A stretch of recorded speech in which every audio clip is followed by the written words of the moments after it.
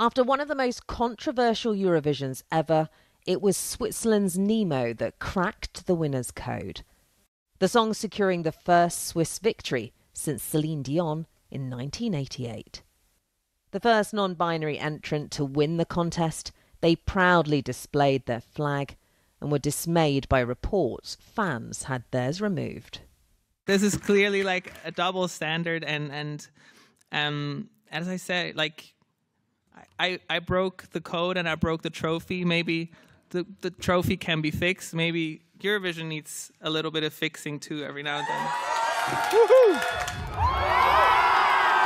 Oblivious to the drama, spectators went wild at the result. I'm 20, I've never seen Switzerland winning, so I'm like the happiest person alive right now. And while the final was the Eurovision ride most were used to, getting there was far from usual. This contest aimed to unite people, but this year politics has threatened to overshadow pop and backstage drama to drown out the music. The day started with the disqualification of Netherlands' Jos Klein over allegations of threatening behaviour. Then until the last second it was feared Ireland's Bambi Thug would also miss the final after they pulled out of rehearsals following a situation backstage. When they did perform, they seemed to flout the strict no politics rule with a message for peace.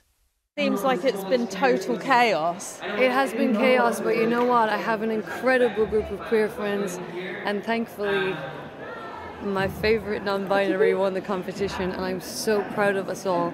And the top 6 minus 1 were all freedom fighters. But the participation of Israel's Eden Golan was the contest's main source of controversy. Hundreds of pro-Palestinian protesters rallied against the decision to let her compete as war rages in Gaza.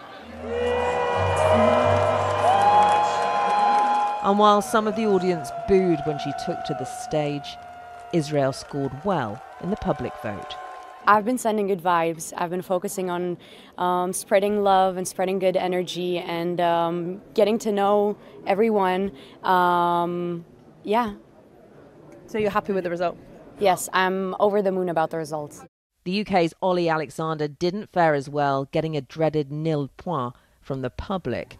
But it seems all the chaos and controversy couldn't dampen the dancing or the love of TV's kitschest competition.